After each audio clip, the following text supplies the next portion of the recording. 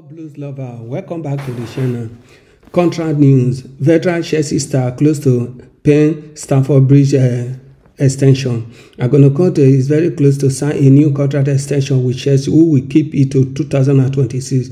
According to the report, Chelsea midfielder N'Golo Kante is very close to signing a contract extension that will keep him to 2026 at the Bridge. The Frenchman's current contract will expire in the end of the season, so neither he sign a new contract in the coming month or leave the club in the summer free. This last news that stated that N'Golo Kante have made a change of mind to sign the contract.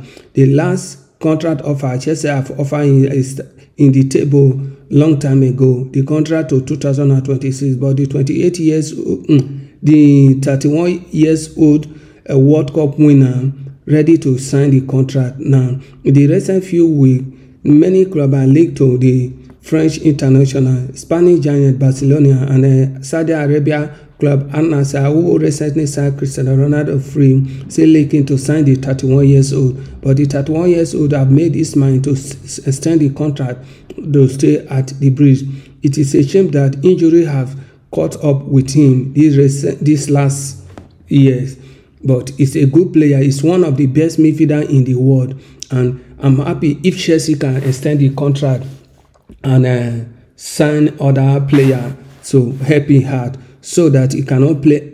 I know he cannot play all the match because to keep him fit, we need to use it according to his strength, maximize it so that he will not have injury. So maybe this will be a good thing for Chelsea.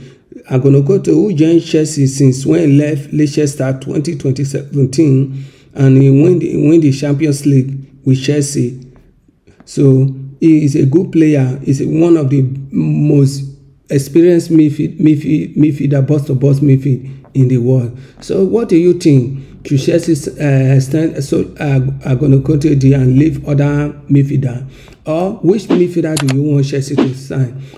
Feel free to involve in the chat in the comment section below. Please don't forget to subscribe to the channel, like, share, and leave your comment. See you in my next video. Bye for now.